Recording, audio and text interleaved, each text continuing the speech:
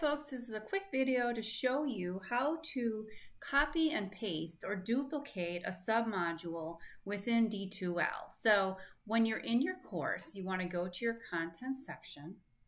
And in my week 9, so let's say for instance, I want to duplicate this in a future week. So because this was only part 1 of the project, I want to just copy and paste this to the next week without having to recreate all of this information, all the steps, the checklists, the videos they're supposed to watch, etc.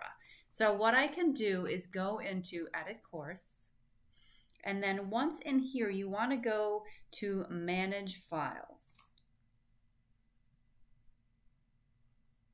And then I initially got stuck because this didn't seem to work. It was just the individual files, which doesn't really help me. I want them already organized into the submodule. So if you click on Course Builder, and then you'll see this, which looks a little bit more like your content section.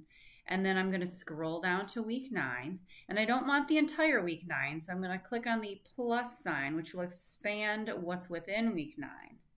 And here it is. So here's my project 5 Maya.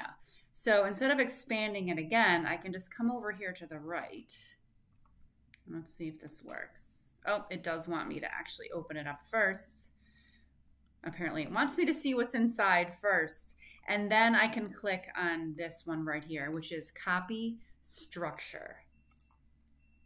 Now you can just click on it again. And this time you want to choose Paste.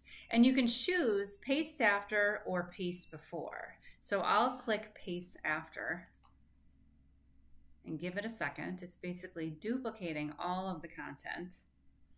Now, when I go back to content, I should be able to just grab. So now we have 2 Project 5 Maya submodules.